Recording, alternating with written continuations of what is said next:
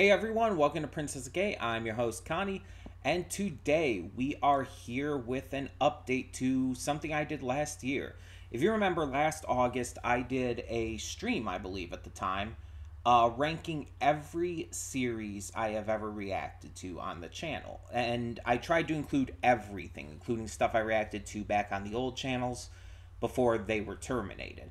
Obviously, some things might have slipped through the cracks, but I think I got at least the vast majority of everything. Now, we are going to be updating that list today. We're going to be updating it with all the new stuff that I've reacted to since last August, with a little caveat there. So, I want to make very clear here right away that everything that I've reacted to a new season of and everything since then, I have already sorted. I have already resorted. So it's like, oh, I reacted to season 2 or season 3 of something since I first made this list. That's all been resorted already. So I'm going to go through this real quick to show you what's been resorted. So we start with the peak, which is S+ tier. As you can see, we have One Piece at the very top, followed by Owl House, and so on and so forth. So we go down into our next category, based, which is S tier. So remember, this is stuff that's already been sorted. This is stuff that's already been ranked. It's just now organized in like different order because I've seen more seasons of it, or I've rewatched shows and stuff, and the order has switched up a bit. So we're in the awesome tier right now here. I'll go a little faster here. Next, we have this next tier, which is the good tier. These shows are still good, but not great. They have some issues here and there, or some things that just brought them down for me. Then we have the meh tier. A lot of the shows you'll notice, like right here at the top especially, you see Vox Machina, Steven Universe, Voltron, Young Justice, Starverses, are shows that started off and became really, really good, but fell off.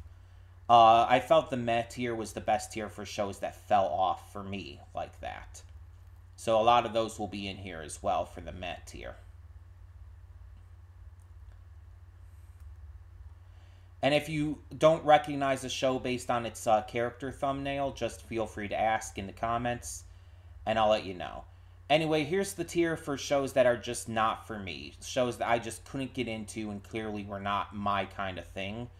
Or shows that may have started off pretty good, like Mob Psycho, and just got to that point through, after it started. Stuff like that. There are shows in there that I might give a second chance to and all, but for the moment, they're just not for me. And then we get into the stuff that I actively dislike. The stuff that I just very actively do not like. And the stuff that I actively hate. And I've talked about why and everything. But yeah, so that's the list so far. So now we're going to get into the new stuff. As you can see at the bottom, those have been down there for a while. And for any show that we're still currently going through, we're going to count based on just what we've seen so far. So we start with Baymax, the Disney Plus series, and I'm going to put that in good. Good is the B tier. Because it's like it has a lot going for it, a lot of great messages and themes and ideas, but I wouldn't put it that high. I'm going to actually put Baymax right under Harley Quinn. After that, we go to Castlevania Nocturne, and we definitely need to go up here to the awesome tier. The question is, where would I put it? Here's where I put the original Castlevania series. So, Nocturne we've only got one season of so far. And while it was very good, I can't put it higher than the original series at the moment. I think I'm going to put Nocturne right under One Punch Man and above Dororo. Delicious in Dungeon. This is one that we've started but haven't gotten too far into yet. But I still really like it a lot. I'm going to put it like near the bottom of the awesome tier, I think. I'm going to put it right above Little Witch Academia. I think that's a good spot for it right now. Right under Samurai Jack, right above Little Witch Academia. Dr. Stone, we did the first season of so far, and that definitely goes up quite a bit higher. I was like surprised by how much I love Dr. Stone. I'm going to put Dr. Stone right above Kipo and under Jujutsu Kaisen.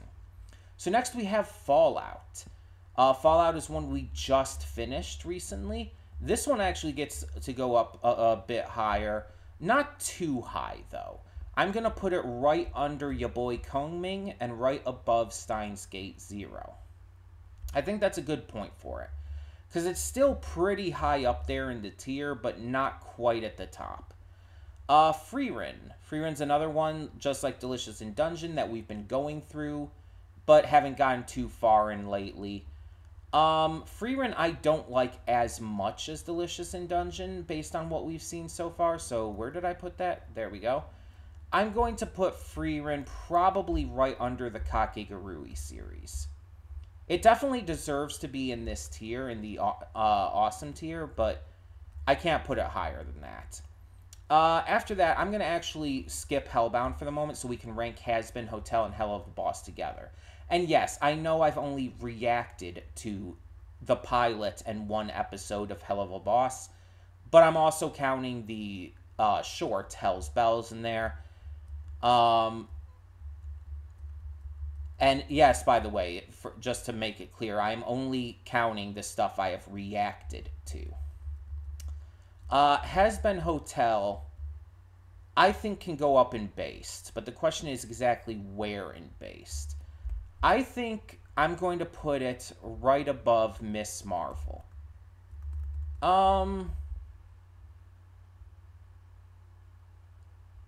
Actually, I'll put it above Glitch Text. Yeah. I can't put it at the very top of based, just because I feel like I definitely need to see where it's going to continue to go. But I think I like that spot for it nonetheless. Hell of a Boss, again, we've only reacted to one episode, one short, and the pilot. Everything else I've watched on my own time, I'm not going to count that. So, to be fair, I think I can only put Hell of a Boss between Infinity Train and Symphogear. If I had seen more of it, if I reacted to more of it, I should say, then I would put it much higher up. Hellbound. Hellbound is definitely going to be in the Not For Me series, or tier. Because it's a series that did start off as like, oh, this is pretty interesting, but completely, like, lost my interest. I'm going to still put it above Watchmen. I think I'm going to put it between Watchmen and Mob Psycho. After that, we have Jormungand, which is another one in that kind of same vein. It lost my interest, but I'm going to put this in the meh tier. Because Jormungand still has a lot of good going on for it that I still really appreciate. It just kind of lost my interest, and I just stopped being as, into it. In fact, I'm going to put this at the top of the tier, because I don't feel like it dropped off like Vox Machina or some of these shows underneath it, as much as I just feel like it wasn't making as much progress as I wanted, and I just kind of lost interest. So next, we have Kid Cosmic. Kid Cosmic definitely deserves to be pretty high. This series has impressed the shit out of me time and time again. I'm definitely still going to keep it only in the awesome tier. As for placement, I think I'm going to put it up pretty high, actually, because I do really like it. I'll put it right under Fallout. I think that's a good placement for Kid Cosmic, honestly. Knuckles definitely deserves to be pretty high, too. I'm going to put Knuckles in between Obi-Wan and Infinity Train. I really loved Knuckles, but I wouldn't put it higher than that, I think. Now, Lance Durr is the series we are currently reacting to. In fact, the day I'm putting this video out, I also put up a reaction to Lance Durr. This is a spin-off of Whack Fu, and so far, I would probably put it in the good tier. I feel like it has a lot going for it, but I feel like it needs to impress a little bit more still. And I'm only 3 episodes in as of recording this, but I'm going to put it under My Hero Academia. So then we have Lucifer. Lucifer definitely goes up here in awesome. I'm going to put Lucifer just under Cyber 6 and above One Punch Man. I think that's a good placement for it. I don't think I can put it any higher than that. Now, we already have Masters of the Universe Revelation on here, but now we're also including, did not mean to drag that, Revolution. So the reason I'm counting these as separate is because of the title thing and because of the fact that it seems to almost be like kind of like a, not really a soft reboot, but it seems to be refocusing itself on newer stuff and bigger stuff. It almost feels like a follow-up series rather than a second season. You know what I mean? Like a Legend of Korra to Avatar: The Last Airbender rather than a second season. Even though it's the same characters and all. That being said, we're only halfway through the season currently. There's still a second half we have to get to. I think for now, I'm going to put it just between the 2 total drama series. I think that's the best I can place it for now. It definitely is going to depend on how the second half of the season goes. So after that, we have My Adventures with Superman. This definitely goes pretty high up. I really enjoy the shit out of this series. The question is how far up? We're currently in season 2, so there is a little bit of recency bias, I will admit. I think I'm going to put it just under Hell's Paradise. I think that's a good placement. It's not quite in based. It takes a lot for it to be in based for me. Like Dragon Maid you would think would be in there, but no, that's not even in there, so. But One Piece LA definitely deserves to go up here in either based or peak. I think I'm going to put in based. I think there's a couple things that keep it from being peak. But I'm going to put One Piece LA just above Moon Girl and Devil Dinosaur. I think Ghost of Milo McGee, it's just a little more hype for me. But it's super fucking close. It's super fucking close. Next we have Pluto, which we still eventually need to get back to. We only have, like, I think a few episodes left. Pluto, I'm going to put in good, I think. Wait, yeah, good is right here. I'm going to put Pluto just under Ancient Magus' Bride. It has a lot going for it, but there's a lot about it that also makes it sometimes hard to watch. It's very serious. But what is not hard to watch is going to be Sandland. And so this is tricky because I've talked about how, as we've been watching Sandland, it's been my favorite thing I've been reacting to lately. But this is accounting for everything that I've reacted to. So it's not like just counting One Piece's Egghead arc. This is all the One Piece I've reacted to, including all of Wano, all of Whole Cake Island. So it's like, by this, and with other stuff that I'm not currently reacting to either, I'm going to put Sandland between Ruby and Carol and Tuesday. I think that's a good placement for it. It definitely deserves to be in peak. It is absolutely phenomenal. And overall, in terms of everything I've reacted to with all these shows, I think that's a good placement. And I've still got a couple more episodes to go for that one. Scott Pilgrim Takes Off definitely is based. This series was amazing, but I'm not gonna put it above the ponies. I'm gonna put this at the bottom of based. It definitely deserves to be up there. It's just that good, but I can't put it any higher. So next we have Shameless. Shameless is one of those shows that I actually very much enjoyed, but also I decided to drop because of mental health stuff that I have going on that I just felt would be super exacerbated with this series. So from what I've watched, I'm going to put it in good. I think that's probably the best place I can put it, and I'm going to put it between regular show and close enough.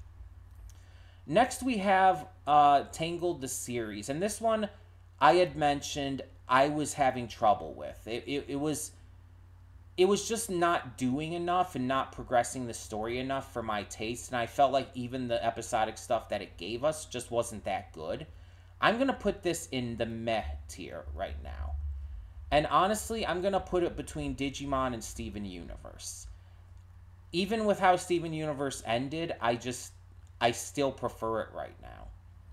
So then we have The Imperfects, another series like Shameless that I actually really liked, but was having trouble motivating myself to continue in terms of reactions, and I felt like probably a sign that I need to stop reacting to this. I haven't actually continued watching it because I have trouble doing that when I drop a series that I plan to continue watching on my own time. But I'm actually going to put The Imperfects in, do I want to put it in awesome? Nah, I think I'm going to put it just one stage below that. I think I'll put this between Shaman King and Wandering Sun. And then we have Undead Unluck, another one we have to get back to. This one is another one that just impressed the shit out of me. Like Dr. Stone and so many others we've checked out in recent memory, this is one that really surprised me with how good that I found it. This definitely belongs in the awesome tier, but the question is how far up? Because we didn't get too far yet, and there's still a lot of stuff we need to find out, I think I'm going to put it just under Infinity Train. Just because I feel like I need to know more about everything going on first. But it definitely deserves to be that high. So that is our additional rankings for this. Like I mentioned, anything that we've reacted to a second or third season or whatnot since we did the first list back in August was already sorted in here. So it's like new stuff like that. I just put in here automatically to save some time, because you know how these tier lists can take a lot of time. But I think this is a pretty good order for the moment. Just based on, again, watches and rewatches and stuff lately, and where I'm currently at. Now, we will be doing another one of these probably next year, I would assume. I'm going to keep my list going of all the shows we continue to react to, and anything new that we react to will be adjusted for. And once we get to new additions, those will be added in by the time we get to this again. I don't know how many we'll have comparatively. Depends on when next year we get to this again. But this is definitely something I want to continue to do. Just continuing to rank all the shows that we react to on the channel and see where it goes. But yeah, so for the time being, thank you all so much for tuning in. If you have any questions, any thoughts, if you want to mention where you would kind of place some of these shows, please feel free. For now, though, thank you all so much for tuning in. And yeah, I'm Connie, and I'm signing off. See you all next time.